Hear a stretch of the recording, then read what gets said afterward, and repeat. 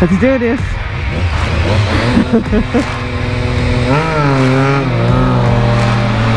We have Rossi, followed by Marquez. Here comes Boots.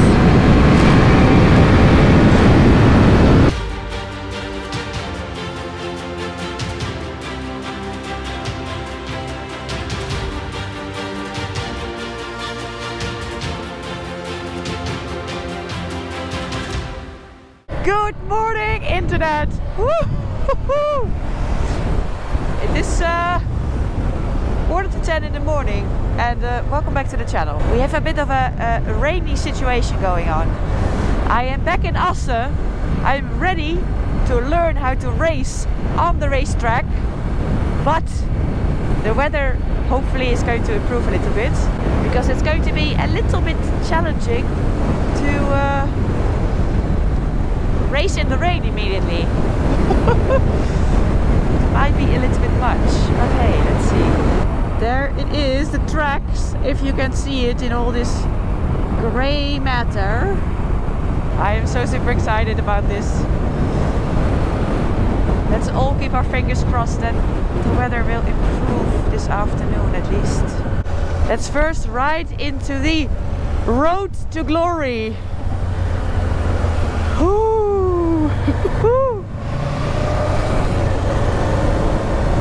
Let me see, where do I need to go?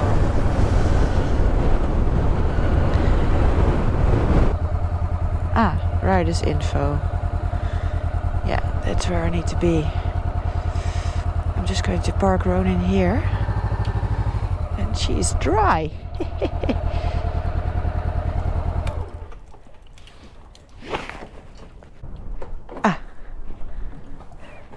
Hi! Hi! Hoe verder? Dank je. Wat weer, hè? Nou, is niet best.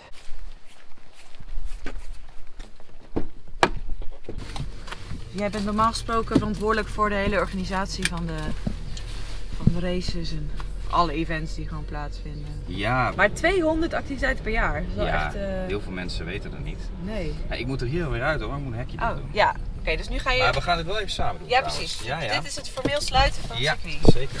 Oké, dat is belangrijk. We are now officially closing the tracks, which is of course a safety thing. Oh ja, mag ik het doen? Ja, zeker. Oké. Dit hek gaan we dicht doen. Ja? Dus als jij de achterkant pakt, Ja? dan...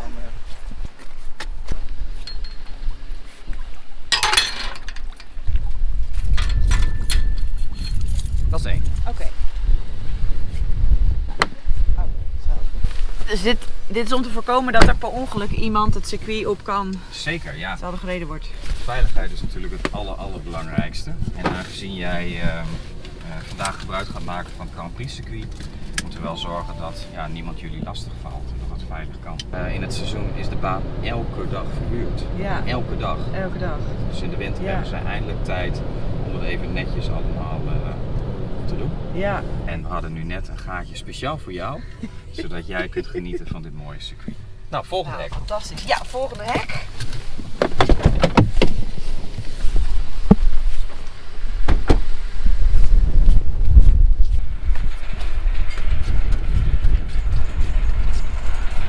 We staan aan de verkeerde kant. Oh.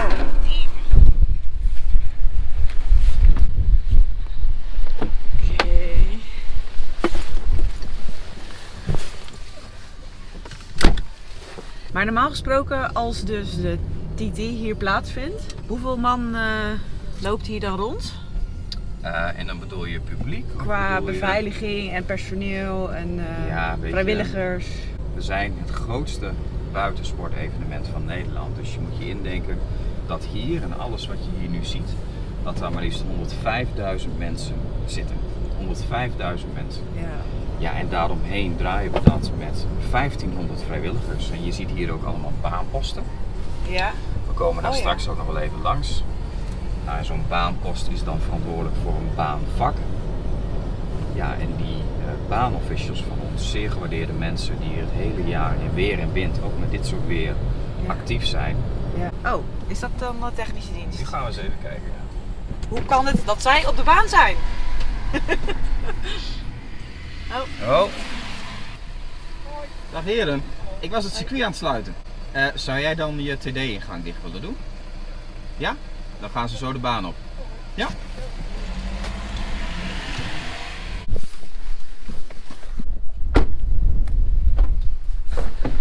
Right, I am now of course wearing my racing outfit. I'm super excited. So before I'm going to race on the track, Barry is first going to show me a little bit more behind the scenes of the TT Assen here. And we are first going to Race control. race control. Ik heb voor het eerst in mijn carrière in Assen de loper. Ik heb de loper van alle deuren op Assen. It's an honor. Ja, het is heel speciaal.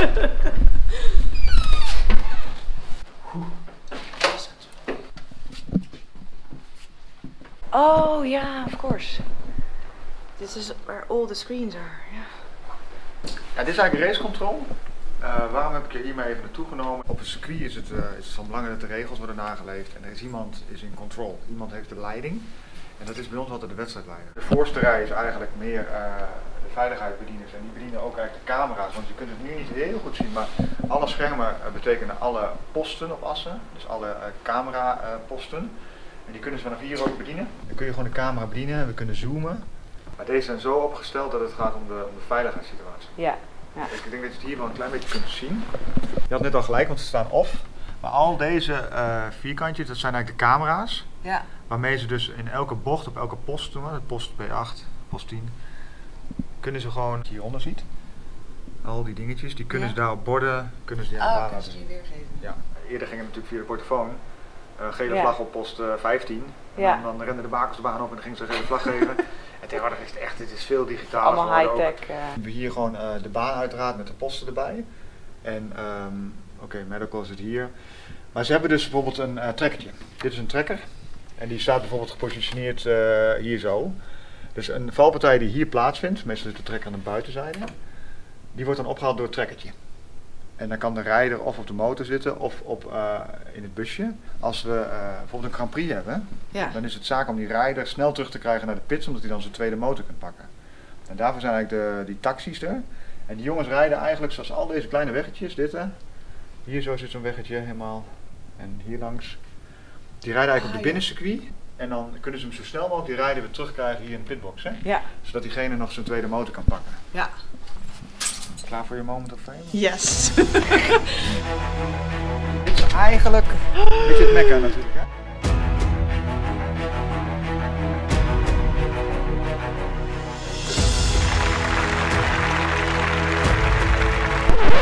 Strange that it's completely empty, right? But this is where Rossi has been standing 8 times, I think, in the motoGP, and also 1 time in the 250cc and 1 time in the 125, I believe. But anyway, I think he stood here 10 times in total on this exact spot. And it is so quiet at the moment. It's really kind of an eerie feeling, I would say. TT Assen, waar staat die TT nou eigenlijk voor? Ja, dat staat voor een Tourist Trophy. Ja? En er zijn 2 circuits in de wereld die die naam hebben. Dat is de Isle of Man. En ja? Die hebben het ook eigenlijk uitgevonden. Ik geloof in 1905. En in 1925 zijn we hier toen begonnen. Eigenlijk ongelooflijk, hè? Die start-finishlijn die ligt er ook al vanaf 1925. Precies op die decimeter. Precies op dezelfde plek. Precies op dezelfde plek. En in 1925 hebben we eigenlijk die naam overgenomen met de toestemming van het bestuur van de Isle of Man. Want dit jaar zou dus eigenlijk de 90ste editie van de TT Assen hebben plaatsgevonden. Ja, en toen was het stil. Toen was het stil. Ja. Hier staan de teams normaal. Hieronder zitten de pitboxen waar gesleuteld wordt. En we kunnen wel even naar het eind lopen. Dan heb je einde pitstraat. Ja. En dan rijden ze daar het circuit op. Ja. De strubben in. Ja, en dan die strubben uit, dan gaat het gas erop. Ja. Maar dat ga jij straks ook doen, geloof ik. Hè? Dus, Ja, dat is een hele bijzondere gaan we ervaring. Maar het geeft dan een kick, zo'n circuit. Ook als het leeg is, vind ik het toch wel bijzonder. Want ja, je voelt toch wel een beetje de magie van de motorsport is hier eigenlijk altijd wel een beetje aanwezig. Ja, absoluut. Oké. I am now going to the pit box.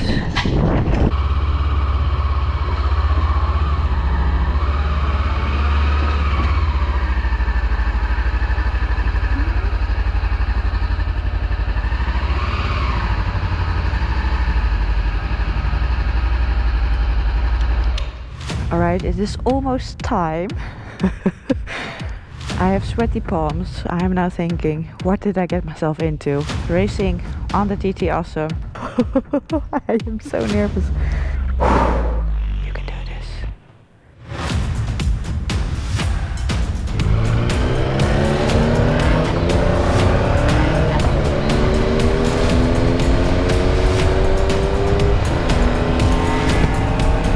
Let's do this.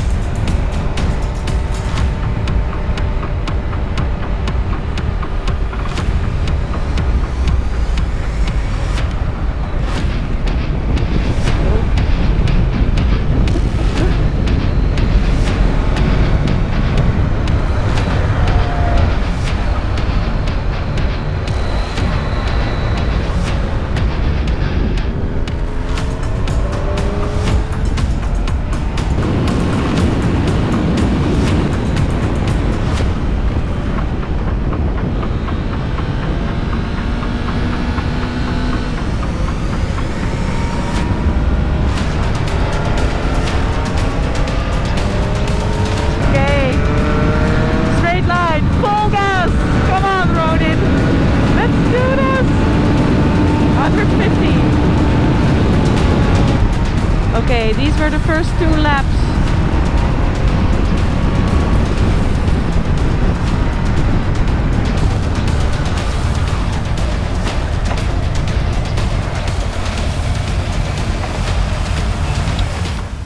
Wat we gaan doen, kijk, we hebben geen racemotoren, we hebben geen regenbanden. Nee. Maar als je qua lijnen echt even probeert de racelijn aan te houden. Ja. Ik probeer nu ook, ondanks het voelt een beetje raar met dit tempo, maar ik probeer heel wijd, dus buiten, binnen, buiten te. Dat maakt je leven makkelijker. Dus zometeen ga je achter me aanrijden, dan ga je echt even buiten, binnen, buiten. Oké. Dan wordt het makkelijker van.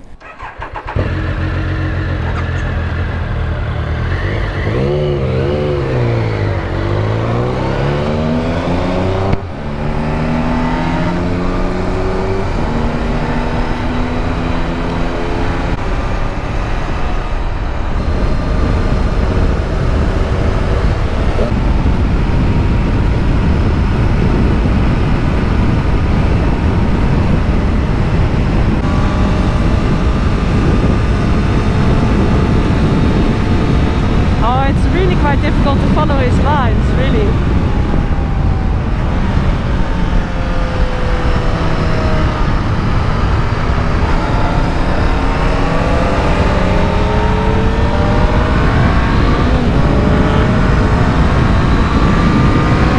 Okay, let's go, maximum speed.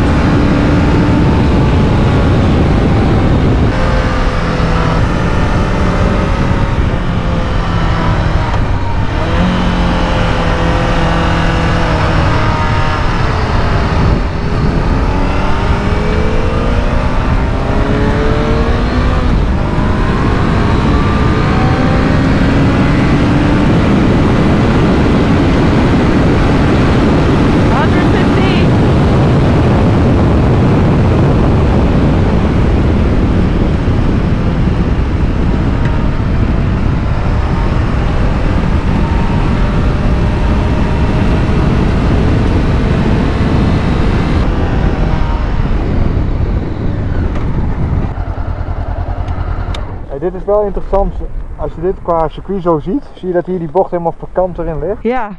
Nou, dat is eigenlijk iets wat we heel weinig zien tegenwoordig nog.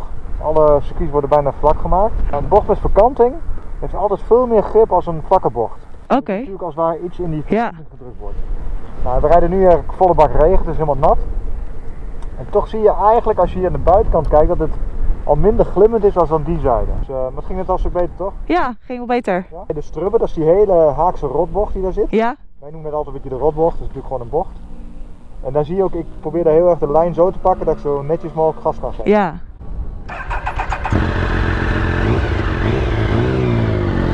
Oké.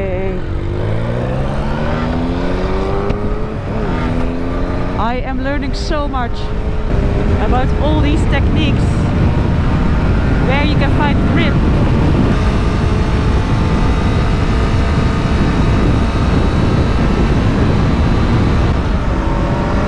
Okay, full power, full power.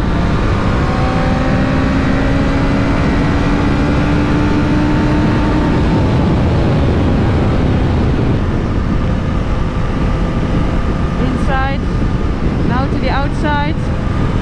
Back inside. Oh, I'm not going very back inside.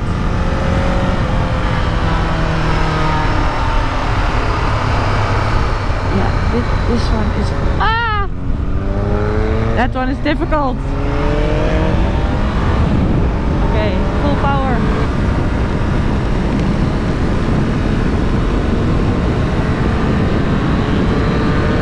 Come on, Rodin.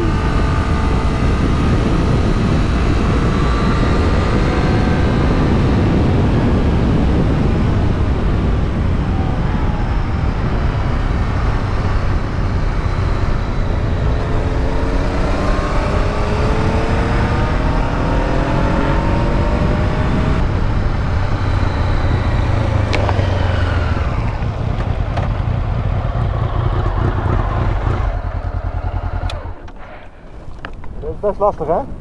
Dit bochtje. Ja. Eigenlijk is deze bocht voor de rest van het circuit best wel onnatuurlijk, want hij past eigenlijk niet zo goed in het circuit, hè? Nee. Ja, net ging het echt totaal mis. Ja, nee, maar daarom ik denk zo dat ik Ja. zeggen. Ja. En als je die laatste rooi in de gaten houdt, als je daar een beetje aan de binnenkant zit, zit je eigenlijk altijd goed. Oké. Ja.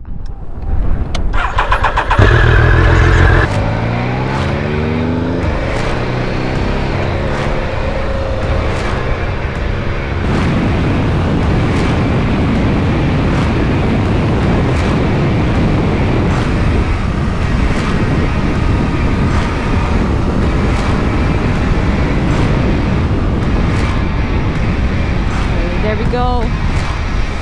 Final chicane. There we go. Finish it. Come on. We have Rossi. Followed by Marquez. Here comes Boots.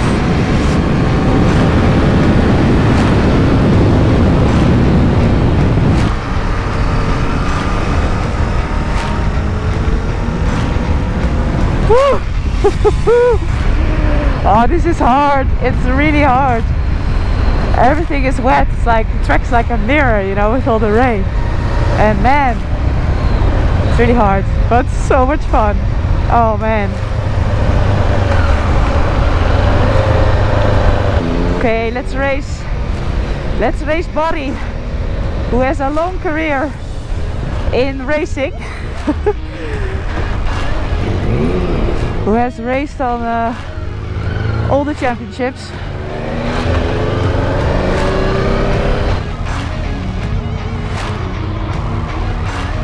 Okay, let's do this.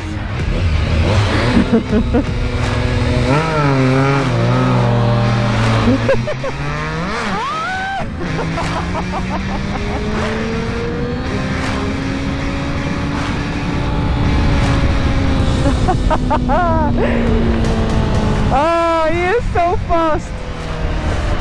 And he was holding back, I know he was. First place, Barry Veneman. Second, Boots. He was late.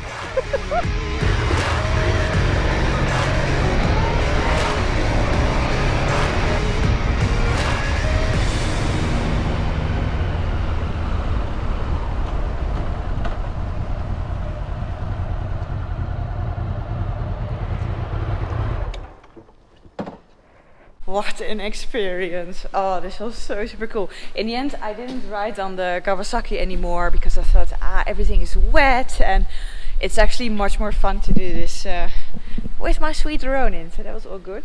It was really awesome to learn all these things about racing lines, and yeah, it's the first time I ever rode on the racetrack. So super cool. Want hoe lang is het nou geleden dat jij echt in de pitbox zat en jezelf ging klaarmaken voor een race?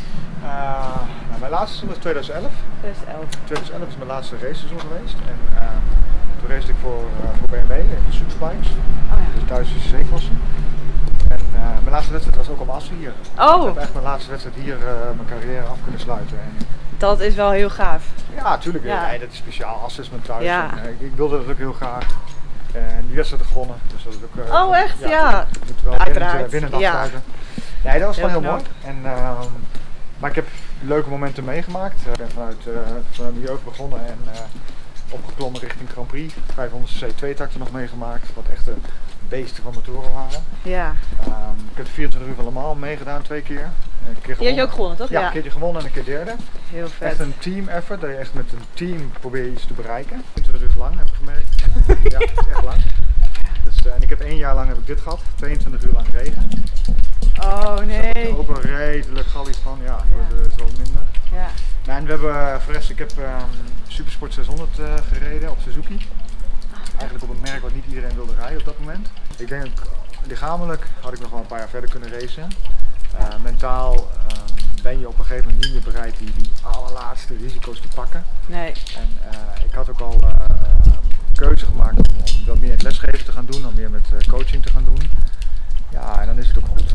Ja, dan is het ook oké. En zolang ik rond blijf rijden en zolang ik sponsoring opslok van anderen en banden, sponsoring, dan krijgen anderen het ook minder kansen. Dus zo voelt het me op een gegeven moment ook een beetje van, nou, nieuwe generatie kan komen, nou, daar gaan. En nu ben je zelf bezig om die nieuwe generatie op te leiden. Ja, ik ben er nu heel trots op wat we aan het doen zijn. Nou, super bedankt voor vandaag. Wat vond jij? Ja, ik vond het helemaal fantastisch. Ja, je hebt super pech met het weer. Ja, het weer was mooi, maar nee, ik heb echt wel genoten. En ja, het was gewoon een super ervaring. En gewoon alleen al proberen jouw lijn een beetje te volgen was al een uitdaging voor me. Weet je, het is geen Noorwegen, het is geen Alaska. Nee. Maar het is wel een pareltje van Nederland, vind ik. Ja. Alright, look at Ronin, completely packed with my race suit and my race helmet. It almost feels like I am traveling. With everything packed nicely. Oh, what a day, what an experience. Alright, one last ride through the Tunnel of Fame.